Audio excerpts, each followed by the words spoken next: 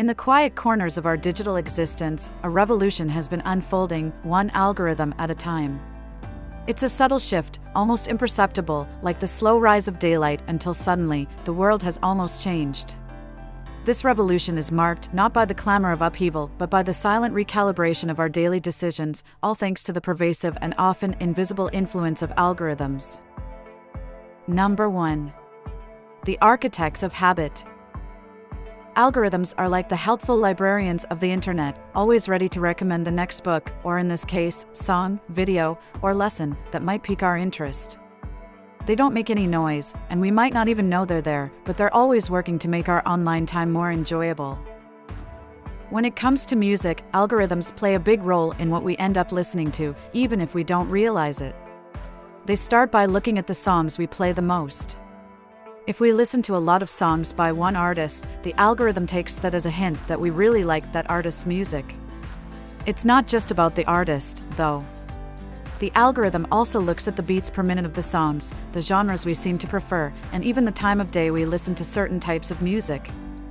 It's gathering all these little clues to figure out what music fits our taste. Once the algorithm has a good idea of what we like, it starts to suggest other songs. These suggestions are based on what other people who like the same music also enjoy. The more we listen, the better the algorithm gets at understanding what we like. It's a cycle that keeps our playlists fresh and exciting. The algorithm also pays attention to how we listen to music. If we skip a song halfway through, it takes that as a sign that maybe that song wasn't the right fit for us. On the other hand, if we repeat a song several times, the algorithm marks it as a favorite. This smart system helps us when we're feeling adventurous, too. Say we usually listen to pop music, but one day we decide to try out some classical music.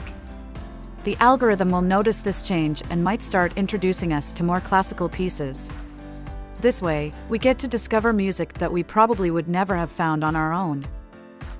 Algorithms are not just about music, though. They're also incredibly savvy when it comes to the content we stream. For videos, think of algorithms as the directors of our own personal film festival. They select videos from a vast library, tailored just for us.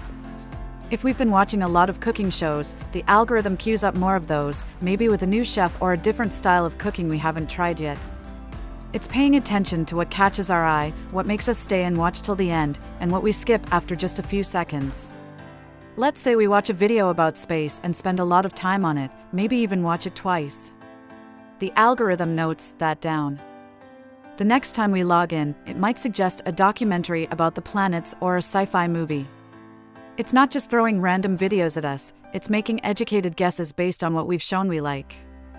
And just like the case in music, if our interests shift from space to the deep sea, the algorithm shifts too, bringing us videos about ocean life and underwater mysteries. Number 2.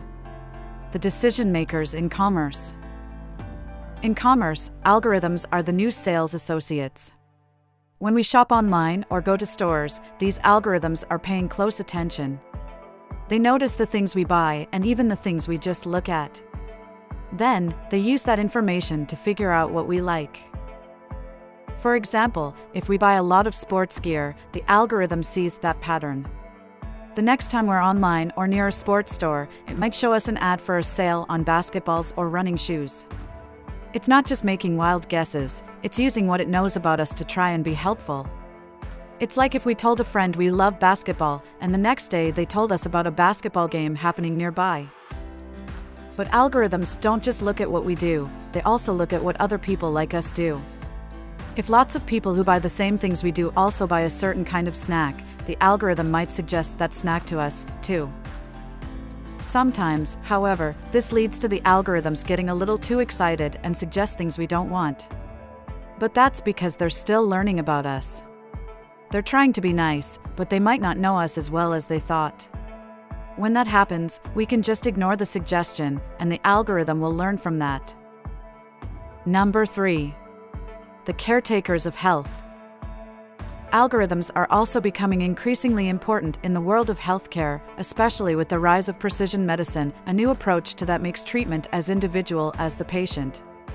This relies heavily on algorithms to process vast amounts of personal health data.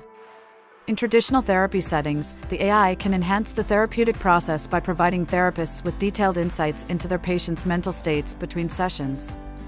This is achieved through the analysis of data collected from wearable devices that monitor sleep patterns, physical activity, and other health metrics. Therapists can use this information to track progress and make informed decisions about treatment adjustments.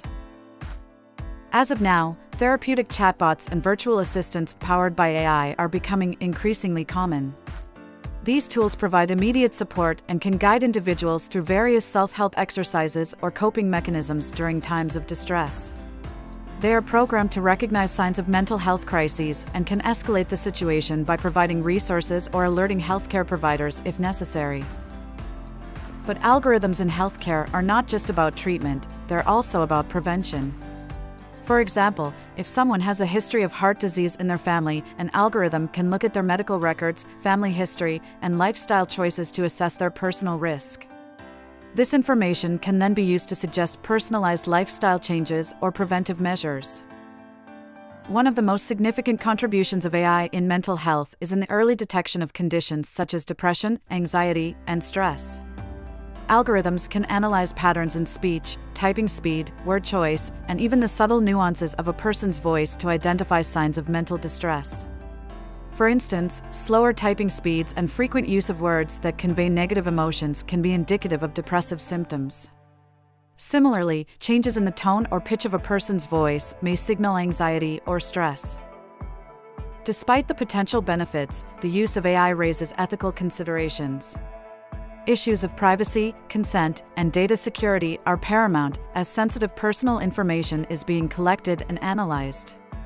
There is also the need to ensure that AI tools are free from biases that could affect the quality of life provided to different populations. The power of algorithms, thus, comes with great responsibility. As they become more integrated into the fabric of our lives, we must ensure that they serve us, not the other way around. We must demand transparency in how they work and accountability for the decisions they make. If you liked the video, please consider subscribing and sharing so we can keep bringing more content like this. See you next time.